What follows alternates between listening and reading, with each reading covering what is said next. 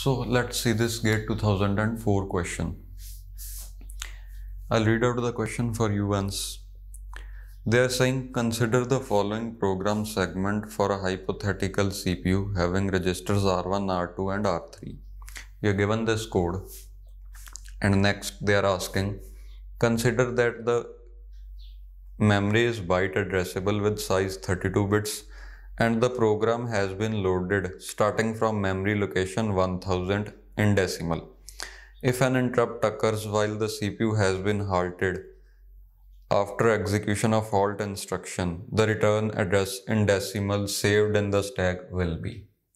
You're given 4 options and you need to find what will be saved on the stack as the return address. So first let's see what this program is doing.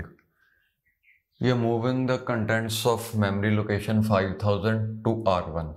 Next, we are trying to access the address saved in R1. Here R1 saves something that we are using as an address to access that memory location, and we are fetching that memory location's data into R2. So these two instructions are kind of implementing indirect addressing mode or memory indirect addressing mode. What that means is this 5000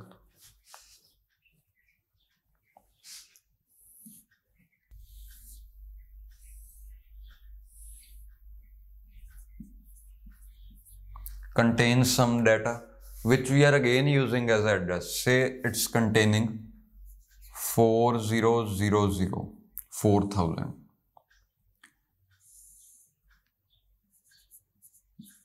Now this data we are again using as an address to fetch the actual operand or actual data. So these two instructions are equivalent to using memory indirect addressing mode. Next, whatever we have fetched in this register R2 from this location, we are adding it to the contents of register R3. And then the result is saved into memory address 6000. Okay, you can see the interpretation of these instructions here. It's given in the question. And you are also given how many words each of these instructions is taking. Next, there's a very interesting line in the question. It reads, memory is byte addressable with size 32 bits.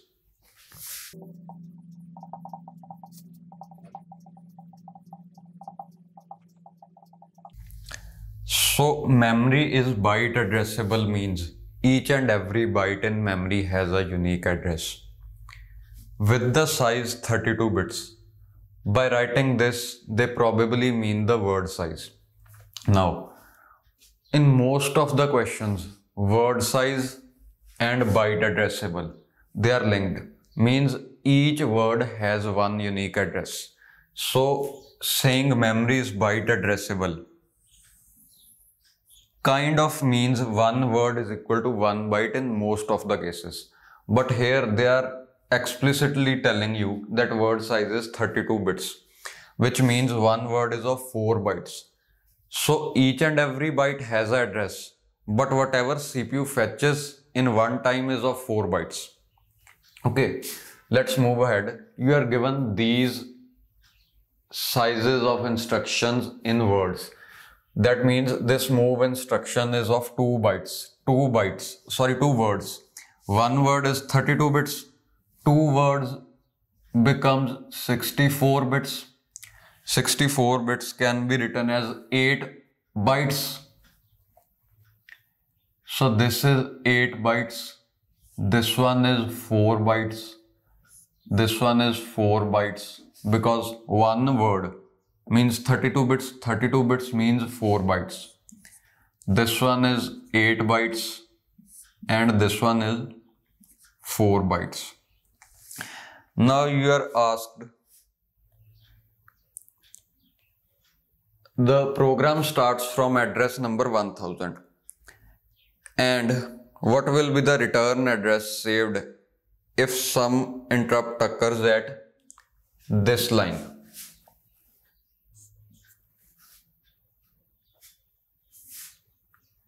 Okay, let's see. First of all, this line is saved on the address 1000. Program's execution begins from address number 1000. That means bytes numbered from 1000 to 1007 contain the first instruction. Because 8 bytes are 1000 to 1007, then from 1008 to byte number 1011, they contain these 4 bytes corresponding to the second instruction. Then bytes from 1012 to 1015 contain this data, these 4 bytes corresponding to the third instruction.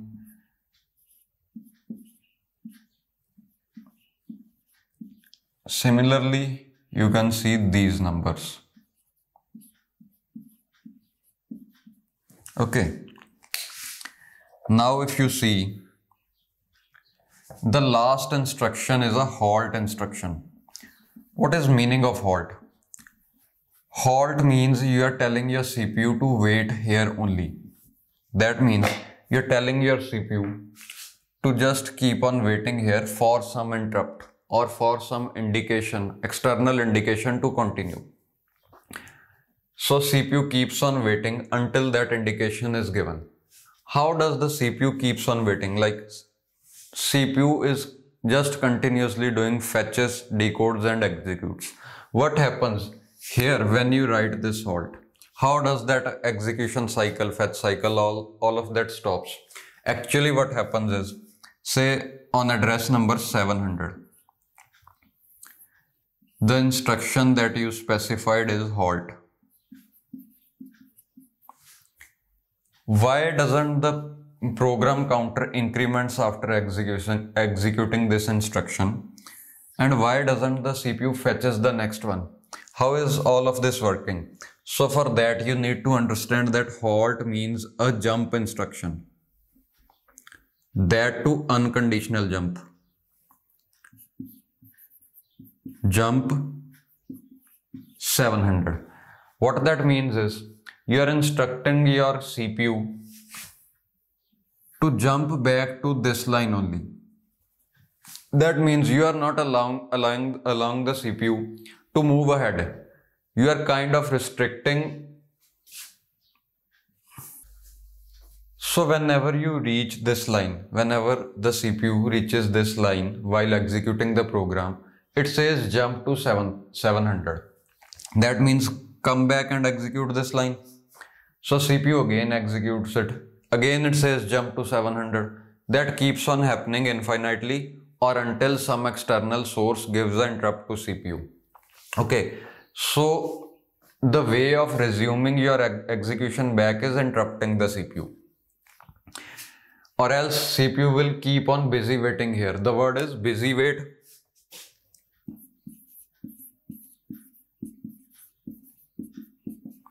Or it's spin lock.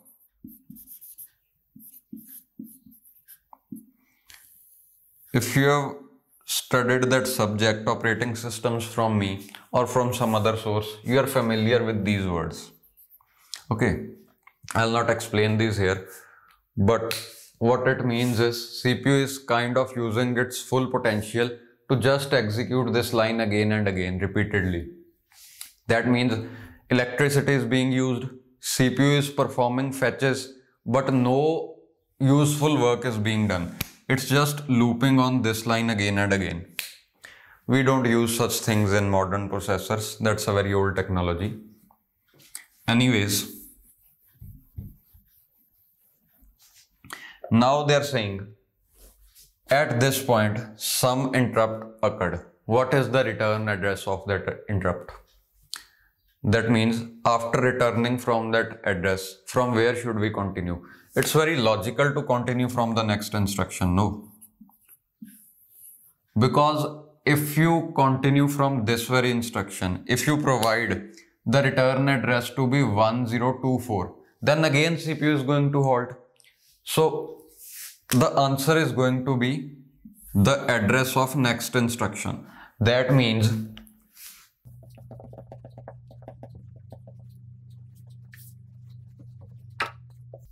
this address, it's 1028. This is the answer to this question. Okay. And in a very famous website, few people were discussing that answer should be this. I don't think so. This must be the answer, because that way you can't ever resume the execution properly. To resume the execution or to end the effect of this halt instruction after some interrupt occurs, the best way is to return the save address as the address of next instruction. Okay. So the next question reads as, the next part of this question is, if an interrupt occurs during the execution of add instruction, what will be the return address pushed onto the stack? So this time the interrupt occurs during the execution of add instruction. First thing you need to remember that interrupt, whenever it occurs, it will be processed only after completion of this instruction. That means if while executing or decoding or fetching this instruction, say an interrupt occurred, CPU will still perform this instruction only until it ends. The execution of this instruction until it's complete, CPU will focus here only. Next, it will check for interrupts. Now we are saying that interrupt has occurred. So what will be the return address? Obviously, it's going to be the address of next instruction. So the answer here is 1016. The next part, it reads as, let the clock cycles required for various operations be as follows. Register to or from memory transfer. 3 clock cycles. Add needs 1 clock cycle. Instruction fetch and decodes 2 clock cycles per word, and we need to calculate the total number of clock cycles required for executing this program. Okay, let's see. Now, first of all, each and every instruction need to be fetched and decoded. So how many words are they? These are 4, 6, 7. 7 words means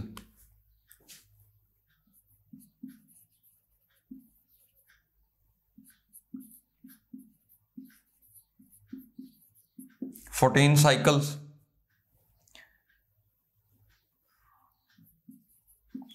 Because we are given each word takes 2 cycles to fetch as well as decode.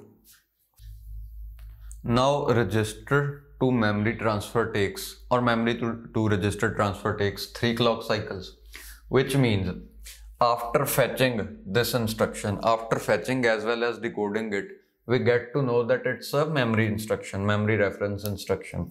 So it's going to take 3 more clock cycles. What it means is, after spending 2 cycles on fetching and decoding this instruction, you're going to spend 3 more clock cycles. That is 14 plus 3 for this one. Similarly, plus 3 for this one. Okay. Add instructions take 1 clock cycle, which you are given in the question. And next is this move instruction. It's again a memory reference instruction. So 3 for this instruction, 3 clock cycles. And the total is 6, 9, 10, 24. So your answer here is 24 clock cycles. Now please don't overcomplicate things by saying this halt will be fetched again and again, or what about decoding this one? If you're not given anything about execution of halt instruction, just leave it. Keep things simple. So answer here is 24 clock cycles, and I'll see you in the next video.